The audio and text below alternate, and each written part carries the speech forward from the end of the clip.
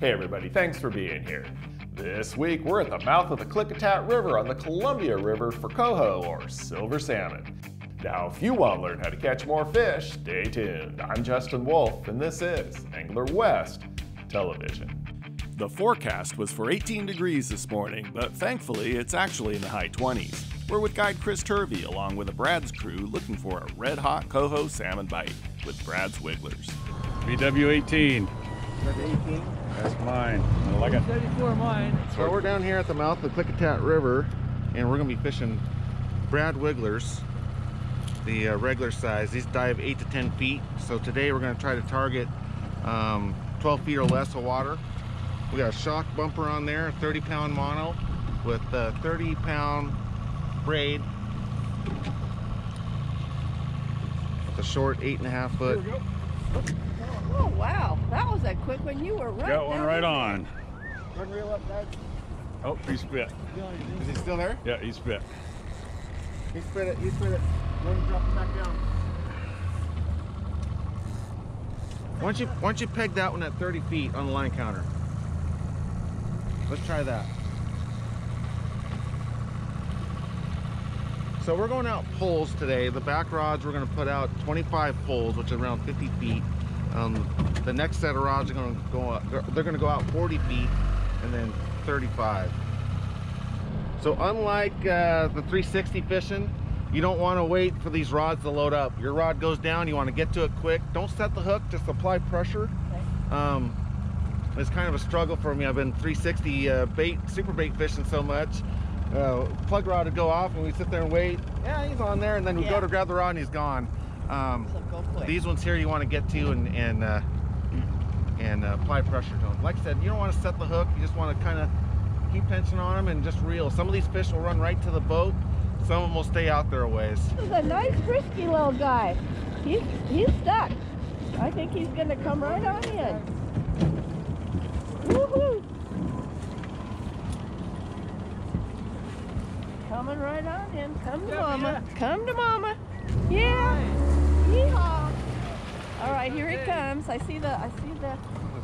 Real soft to the bead, and then when we get to the bead, you just slowly lift up. All right. Nice work, Benita. All righty. He's coming. He's coming. He's right down under the boat now. It's a lot of fun on these light Oh rods. boy, yeah. No lead. Feels like you have a big old sturgeon on here. Better than that though. Woohoo! Woo! He's taking line. Taking a little line. And your line's frozen, so that's gonna add a little bit. And your fingers are probably frozen. Am I? Okay, Good job, yeah. if he goes under the boat, bury your rod. There you go. Here Now comes slowly, the bead. okay, All right. slowly lift up. Don't. Yep. Slow. Lift. He's taking off Real- again. Stay right on the side of the boat, though. Okay. Stay right. Good job. Good net Nice. job. Woohoo! That was awesome. Look at that beautiful little wiggler in his mouth. We gotta let that one go. Oh, is it a wild? Yeah. Is it a king? Yep. Glad he stayed down off of far. Nice Chinook. Yep, that's a it's a Chinook. wild one. Yep. Wild Chinook. Yep. Off he goes. Still bright too out of the water. Just gorgeous. So That's pretty great. we're flatlining Brad Wigglers, the regular size wiggler. That one there just got bit on the Fire Tiger. It's a BW74. That's probably one of the better colors. The other one's the red herringbone or the orange or solid red. The trick today in the morning, these fish are going to be suspended. We're fishing right now 27 feet of water. Well, these fish are going to be high up in the water column, 9 feet. That's where flatline and these plugs 50, 60 feet back are really effective. And as the sun gets up, we're going to go over into some shallow water, 8 to 10 feet of water where those fish can't get deeper than us and hopefully hit some there. But what's going on here is that we're at the mouth of the Klickitat River in the Columbia. These fish are kind of collecting here. There's 300 to 600 a day coming over Bonneville, and each day they're coming here and the Klickitat's still low, so they'll kind of stage here. Some of these fish have been here for a long time, a month. Some of them have been here for a week or two before they shoot up into the Klickitat and go up to the hatchery up there and spawn. Oh boy. It was so cold that the reel was freezing over while the fish was running even. Ice was flying off the reel. Temperature's about 28 degrees. Nice and warm, but sunny and 75 up here, so it's all good. There you go, there you go. There you go. Oh, yes, there you go. Fish Yep, on. go ahead and bring them I all like in. it. That orange one, I was telling you, Brad. What number's the orange again? I forget. BW18. 18. Yeah. Hoping for a keeper on this one.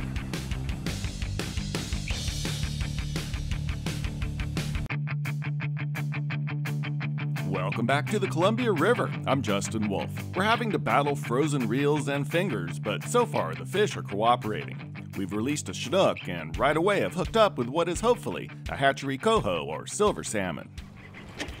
Hoping for a keeper on this one. That's frozen. That's a good sign, right? Little fall coho fishing. Oh, nice. There we go. Beautiful fish.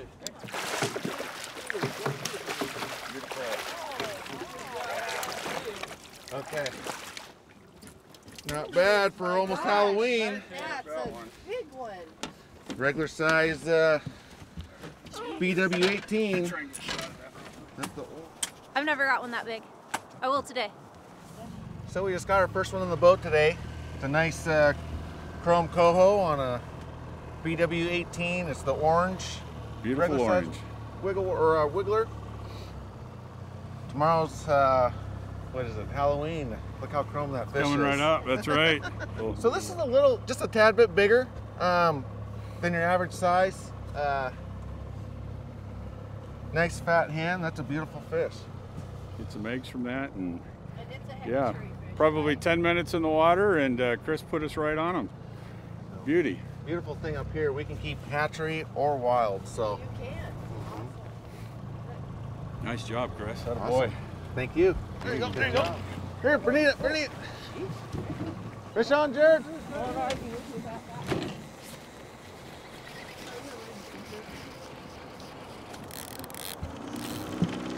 I'll take it over this side, or which side you want him?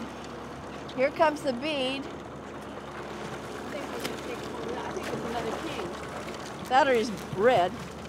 Yeah, he's a coho, but he's just a little red. Bring it on. There we go. Oh, woo, woo, woo. All right. God dang, that's a pretty fish. Yeah. Another one on, now this one's on a different Yep, lure. this is on a altogether. different one. Oh, we'll give you some wine. That's a pretty fish. Yeah. Do you modify your plugs or you just use them out of the box? No, well these here, these Brad Wigglers, they got some VMC hooks that work just fine. Whoa, whoa, There you sure go. There's do. a fish on. Hey. I'll tell you, those Yeah, we hooks don't, work well. I think so. There's somebody, this is awesome. It's coming on in. You didn't even get the other line out before this fire tiger, this guy, This right? was a Fire Tiger That little, BW74. And here comes Got him. Okay, let some line out. Yeah. I'm done. He's a hot rod. Oh, beauty. Nice job, Benita. Another, Scott, you can do that one, and then I gotta, We're gonna float. We'll take care of both these fish, get our pictures real quick, and then go catch a bunch more. isn't that a pretty fish? That's a beauty. And that's hatchery because it does clip Yep. fin right there. This will be delicious. That's worth the drive from Coeur d'Alene It is. in the blizzard. On a Halloween night, or almost Halloween. So on some of these, we've been putting a little bit of this bait wax. This one here is herring. You just kind of take it and just kind of rub it on there. What's nice about this is you're not having to use your hands, and that's all it takes. It's just couple strokes like that, and you're good to go. It's a Procure bait wax, like a little mini deodorant stick, a little roller. Smells pretty good. Works good. Ah, dude, it's if it was just about 10-15 degrees warmer, it'd be a lot more enjoyable. Everything's icing up. The reels, the reels are icing up on us. Oh, there you go, Brad. There you go, Brad. Woo, woo, woo, woo. This one. You want this one up? Might have to walk back here, Brad. There you go, buddy. There you go, Brad. believe that was a fire tiger too, Brad? Here it is. BW74. Yeah, there you go, fish.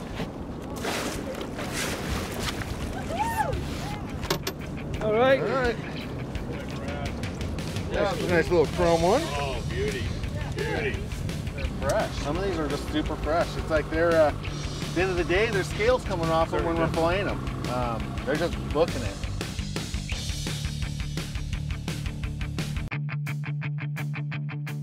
It's a good early morning Brad's Wiggler bite on the Columbia River. There's fish in the area, but it's not a given that they will actually bite your lure.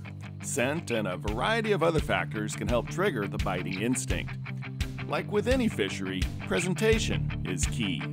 So the other thing with the sandy bottom, when sometimes these plugs will be digging in the sand, it's almost like it's putting out a sand vapor trail that these fish like. We pick up a lot of fish when they're dragging in the sand sometimes.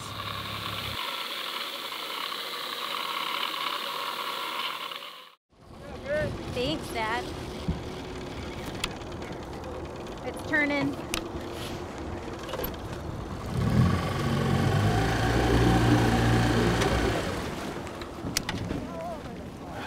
Yeah.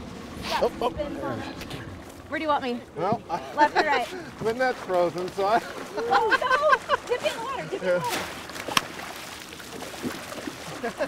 the water. There we go. That's a hot fish. Good fish. Saw the boat. There he is. Come on in.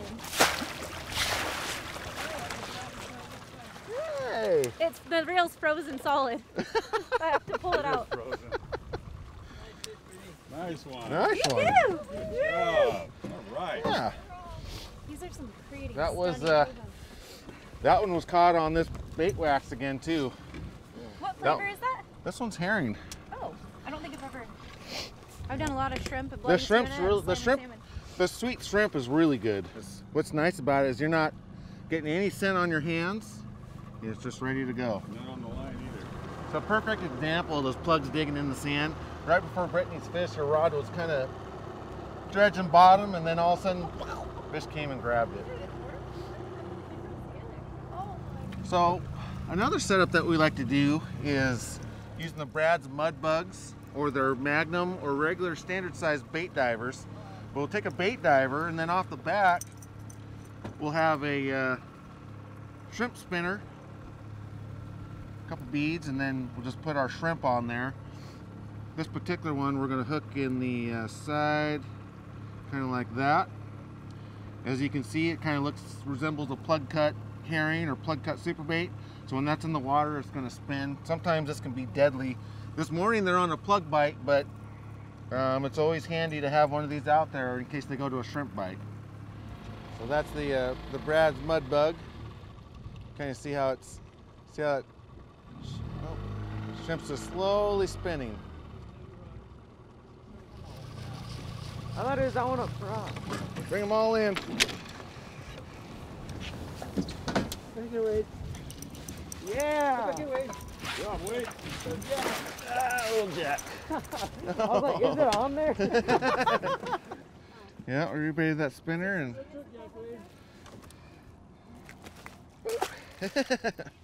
So that was a Magnum mud bug and a prawn, a shrimp spinner.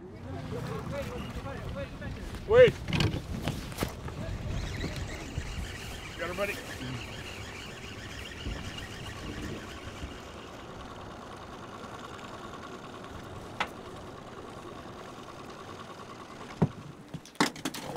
How are we doing, buddy? Good. Yay. Mud bug and prawn spinner. There's nice chrome bright fish. So we just got that fish on a 3.5 prawn spinner or shrimp spinner with a mud bug as a diver. I think what a lot of guys don't take advantage of that method, especially when you're fishing targeting a certain depth with plugs. There's a huge advantage to a floating diver versus lead, because it's going to drag in the mud. It's not going to get hung up. If you let off, it'll float up. There's a lot of advantages of that. So The way we're putting these on here for these coho, this particular one, we're just kind of going in the side and we're going off about like that. If you look, it's kind of kicked over at a 45, and I like to have that hook just dangling back there. Nothing special. When that's in the water, it's sitting there spinning. But I can't emphasize enough how valuable and effective running a diver to that shrimp spinner trolling is. It's not just a back trolling in a current river situation. That thing can be fished out in any depth you want. So, but good fish, Wade. That was we just caught one on that, and we're gonna go try and catch another one real quick. Oh, Wade's got it. Good job, Wade. Atta boy. Oh, he's right there. He's right there.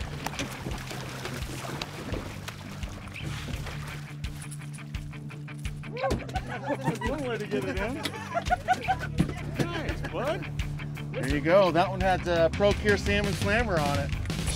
Right here. I thought I smelled that. It's got the perfect amount of garlic. Awesome.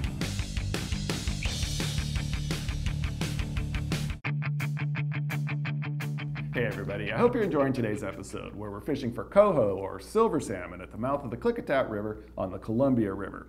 Now first thing in the morning, they're jumping all over the Brad's wigglers. But now we're starting to get a couple bites on prawn spinners. We're pulling those prawn spinners behind a Brad's Mud Dog diver. Now diver and bait, that whole concept, that might be something that's maybe a lost art. But I tell you what, it is extremely effective and sometimes a better way to go than back bouncing lead or trolling lead. Very effective. Give these a shot if you've never tried that before. I think you might be surprised at just how well these things fish. Now, prawns or shrimp, a prawn is a name for a bigger shrimp basically, but in the Northwest call them coon shrimp for some reason. So to get your coon shrimp, you need to either buy fresh bait and cure it yourself, which ProCure has 3 different varieties of shrimp and prawn cure, which is an excellent way to go. Or if you want to just buy bait already made up, I carry the Washington coon shrimp here in the shop. I think it's the best quality. The baits are the right size, the right color, and they must taste great because the fish really eat them.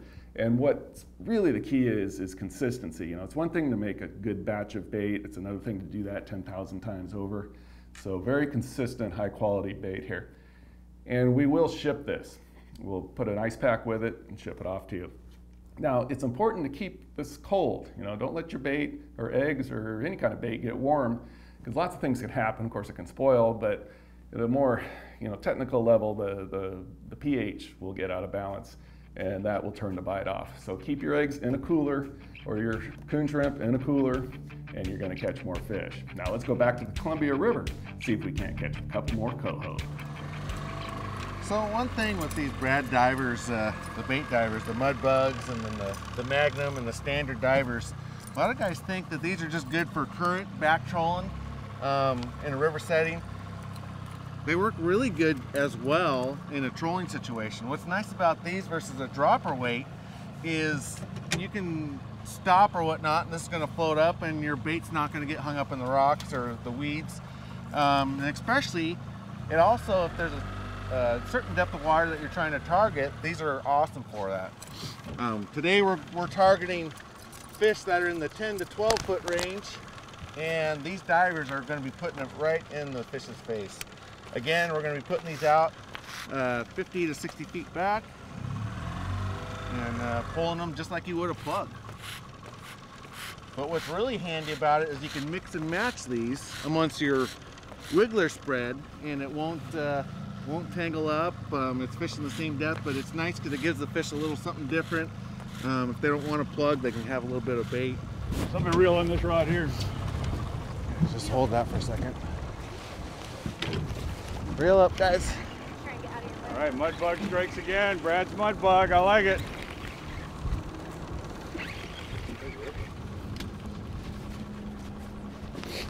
Good shot. That wasn't me. That's Turvey. Put us on him. All right, he's all wrapped up. It's coho. Up. It's a wrapped coho. Really unwrapped. All right. There we go. Another bud mud bug, and got Brad's mud bug. The shrimp spinner is perfect. It's a good tag team there. It's a good duo. Beautiful fall fish. Day before Halloween. Gotta love it. And even though, you know, with a lot of the new techniques of the 360 flashers and different lures you put behind them, the Brad Wiggler still works. A couple hot tips I would say is don't be afraid to try different colors. Greens, reds, chromes, metallic blues. So a lot of people ask about how to rig the Brad's Wigglers, and there's just about as many different ways to rig them as there are wigglers themselves. So casting from a bank, a lot of people will go just a single Siwash on the back, a 2.0 attached to a barrel swivel right there, and that gets good action. You can cast it nice and far, and when the Coho bite that, it really gets a good hook set right in the corner of the mouth. It digs deep with that Siwash. Of course, you can fish them right out of the package like this, which is the BW111, which I'll say is one of the hotter ones for sure. And then this is the way I like to fish them for trolling. So just use a Brad's 4 bead chain with a couple split rings, and then just the number 4 hook. But the thing about Coho that people know is that when a Coho bites it, they'll jump, they'll get wrapped around, they'll try and leverage those hooks against each other and against the plug and pop off. So the beauty of this is no matter how much it twists and turns, that Coho is still going to stay connected because the hook will just continue to spin with it. So many different ways to rig them, but those are just a few that you might want to try.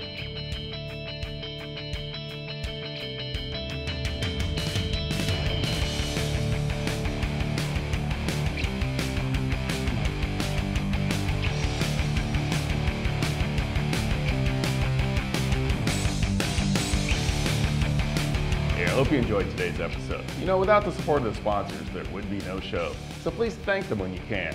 Now, get out there and do some great fishing.